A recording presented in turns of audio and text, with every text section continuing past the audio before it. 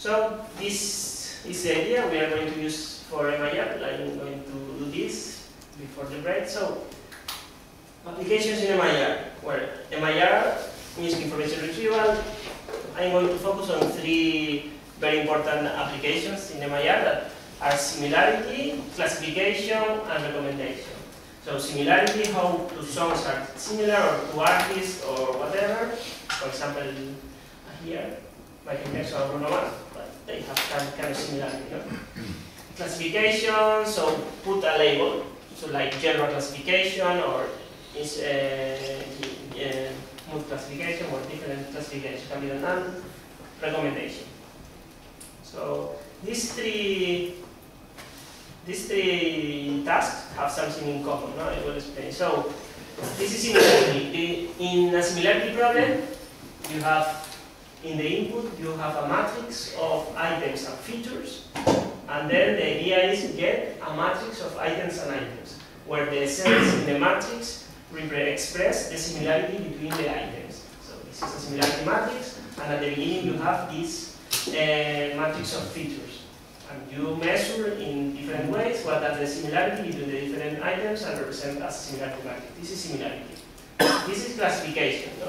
So we have a matrix of items and features, we have a vector of labels for these items, and then we split in training and test, and we try to train a system that is able to learn to give these labels, given the features. And this is recommendation. We have two matrices in recommendation. We have a matrix of items and features, the same matrix of items and features, and we have another matrix here.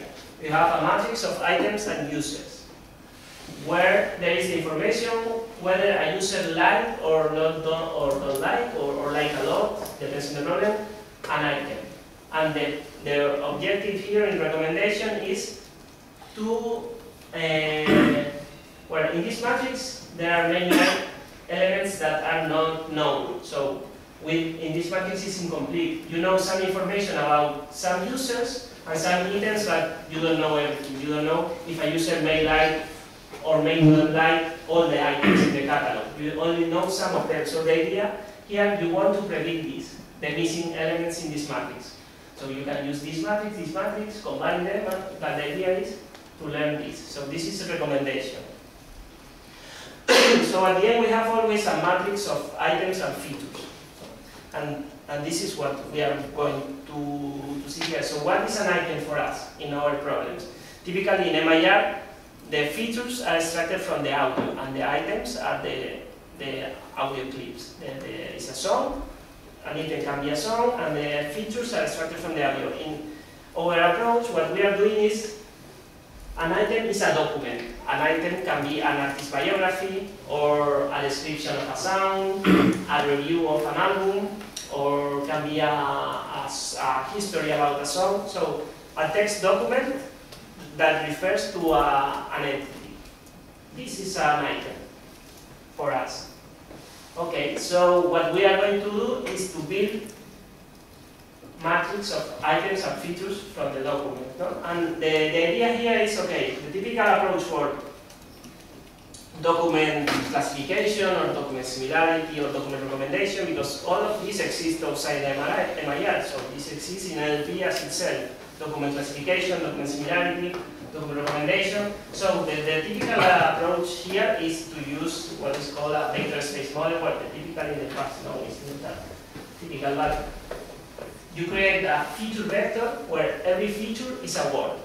You have a vocabulary, you define a vocabulary of 500,000 words or 50,000 words, and every feature is one of these words. And you have an item is defined with 1 if it has this word, or 0 if it doesn't have this word. So this is the vector space model, and this is the bag of word representation. And then you can apply like a weight to these words in terms of the frequency, using TF-IDF or other more fancy BM25 or whatever to weight the matrix, the weight of the matrix. So this is the typical document-based approach. We can do all these tasks with this. But our idea here is, okay, we have the text, and we enrich the text with semantic information With this semantic information, we build a graph. This knowledge graph that we explained before. So how to embed this graph into a matrix of features and items? This is the problem here. Once we do that, we can run the same approaches that are used for document classification, document similarity, and everything. So we are focusing on this first. How to embed the graph, the semantic graph information into a linear vector. So first, let's talk about the concept of H-hop item neighborhood graph. So the red points here, imagine, are the items, they can be artists, for example, and the blue nodes are entities that are linked to these items. For example, we perhaps did entity linking on the biographies of artists, and we detect these entities, and we connect it to the nodes, or whatever, we have this graph. So the neighborhood subgraph is this. So we take the one hop subgraph of every item, is all the nodes that are at one hop from the item. The two hop neighborhood graph is all the nodes that are two hop further from the item. Okay, so this is the idea of the hop. So to do an embedding, we can use many different approaches. There are an infinite kind of embeddings we can do. So we can use the distance from the root, from the item to a node. We can use the frequency of the node inside the subgraph. We can use TF-IDF of a node inside the whole node. We can count the number of in-links that a node has. We can take into account the path, that the different path, the sequence of nodes. So there are many ways to embed a graph in a linear representation. There is no one fixed way. So we are going to take like 3 ways that we have used in our approaches, and talk about some experiments with this. So first, the flat embedding is the most straightforward way, and it works pretty well. And the application is just like, instead of bag of words, a bag of nodes. So we have the graph, and each node that there is in the graph has a feature in our feature matrix. So, and every item has a score if it has this node or it doesn't have in his neighborhood subgraph. Then we can also apply TF-IDF or whatever to reweight this matrix. Another embedding that we have used is the entity-based embedding. So in this, we want to also measure like the distance from the node to the item. So it's not the same to be in the first level or in the second or in the third. So we can do like a decreasing weight in terms of the distance from the item. Or if a node has like different in-links, more in-links, perhaps this node is more important, so we can give more weight to these nodes also. So this is the idea of the entity-based embedding. Then we can do also take into account the path, the sequence of nodes that there is in the subgraph. So this is what we call the path-based embedding. So a subgraph like this may have different paths. This is one path, another path. Is a path from the leaf nodes to the root. And a path can be also divided in different subpaths. You can have this subpath, this subpath, and this other subpath inside a path. So at the end, if you take all these possible subpaths, you can associate a feature to every different subpath that there exists in the whole graph. So this is another approach. So okay, let's try to illustrate with an example in artist similarity. So remember, we have a matrix of features and items, and then we want to get the matrix of items and items with the similarity between the items. So we can take the neighborhood subgraph of every item, and we can do a flat embedding and simply do Jacka similarity, for example. That is the same that what I put here. That is, this is like what is the intersection between two subgraphs. So we did an experiment with that in last year in ISMI. So we gathered a corpus of biographies from Last.fm. We applied entity linking to all the biographies using Babelfight, and we built a knowledge graph, a semantically enriched graph, an entity graph to every biography. And we also did relation extraction and built a graph with the relation that we extracted from the biographies. We did two experiments. So remember, this is the difference. No? This sentence, gorillas are the spiritual band formed in 1998 by Damon Albarn of Lure and James Hayward, co-creator of comic book Tangle. So an ideal relational structure system would have built this graph. Gorilla is formed by Damon Albarn, by Jamie Hayward, Damon Albarn of Lure, Damon Hayward, co-creator of Tangle. So this is the ideal relation structure, and this would be the graph of entities. So gorillas in the middle, and all the entities that were detected around. So it seems that this graph has more information, but the problem is that the relation extraction system is not able to give you that good graph. It has some errors. So at the end, the performance of this is much better than the performance of this graph in MIR. So we did an experiment only with a pure text-based approach, with the relation extraction graph, or the graph of entities, or the semantically enriched graph. So at the end, with the semantically enriched graph, we outperformed the text-based approach, and it was the best one. So another application, general classification. So we have the matrix of items and features, and we have the vector of labels. We want to train the system to predict the labels. So we did a data set that has album reviews from Amazon.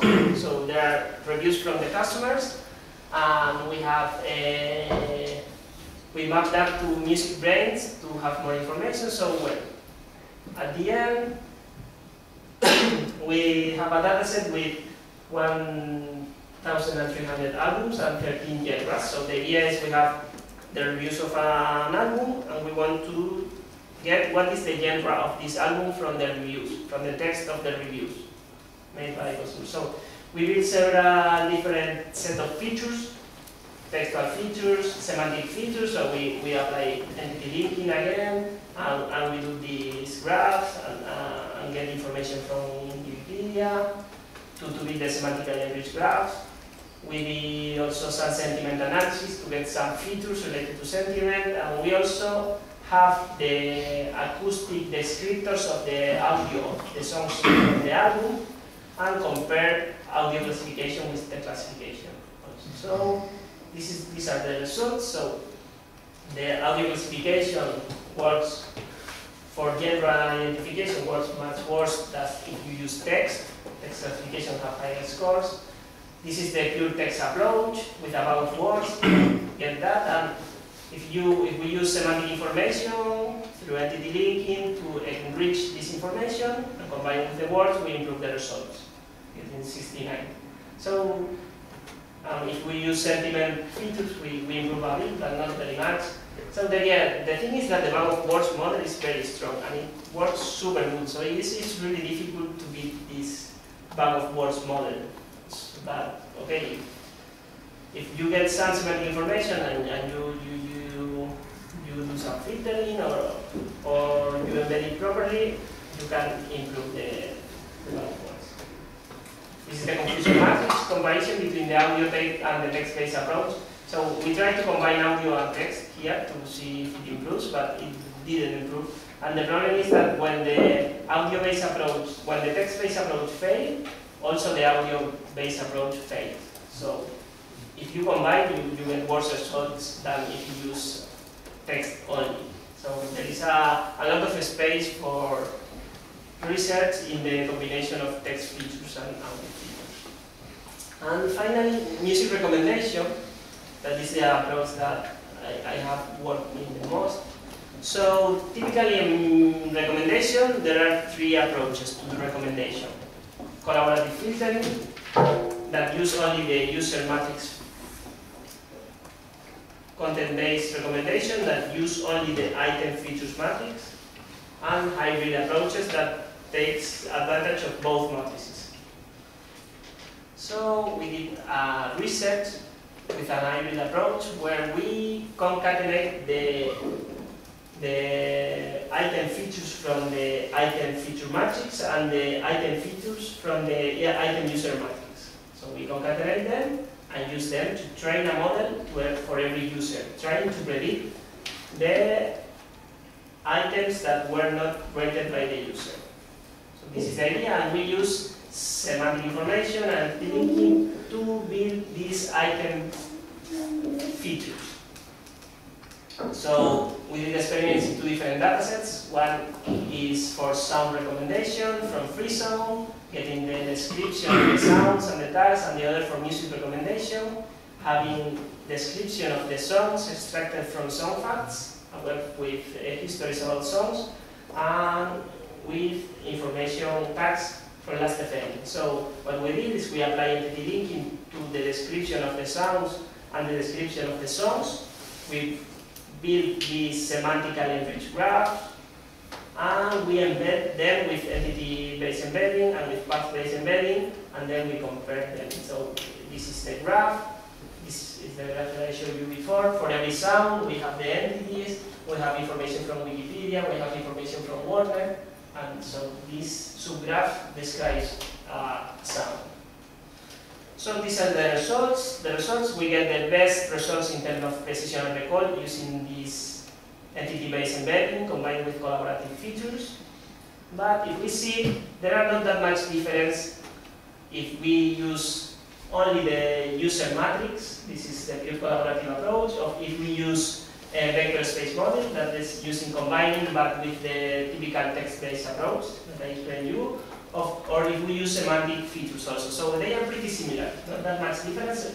It is a bit better, but not that much. So we use another evaluation measures to measure in which way these semantic features are improving the recommendation. So we see what are the entropy-based novelty and the aggregated diversity of the recommendation. So, okay, this means that we are recommending items that the users like, but how diverse are these items?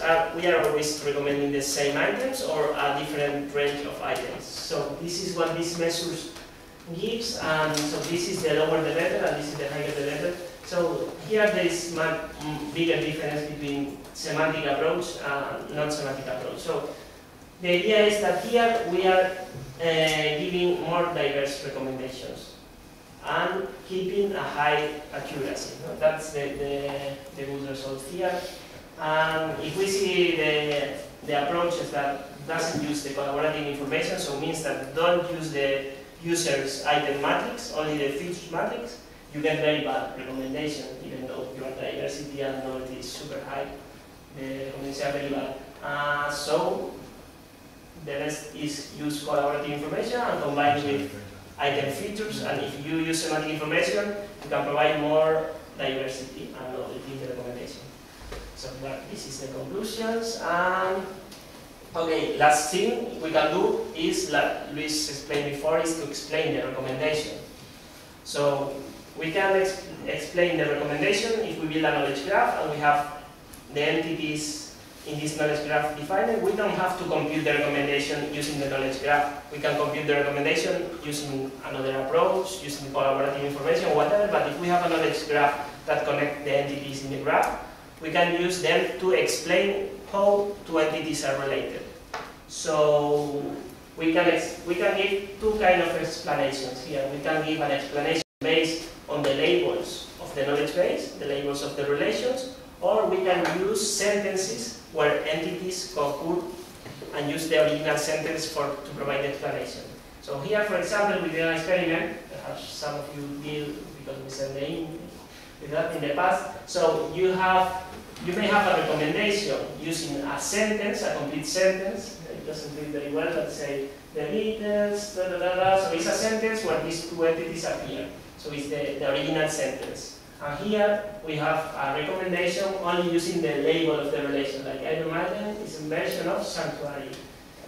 Jump in the file of Metallica was inspired by Iron Maiden. So like information snippets, and there is a long sentences talking about that. So we did an experiment to compare what the user preferred. Another challenge for building an explanation is what is the best path that connects 2 entities in a knowledge graph, because 2 entities might be related to many different paths in the graph. So selecting the best one is another challenge. So I am going to explain how. So we did these experiments, and at the end, we got that using the original sentences is better for recommendations. That's it. Another applications that where this can be applied are question answering and semantic search, but we haven't went into that. So here you have your reference, and there is some supplementary material in the web of the tutorial where there is a Python notebook where you have that use the library that Luis told before called Elvis for doing entity linking. So I will show you just a brief example of entity linking using Elvis, and then we will go to the break.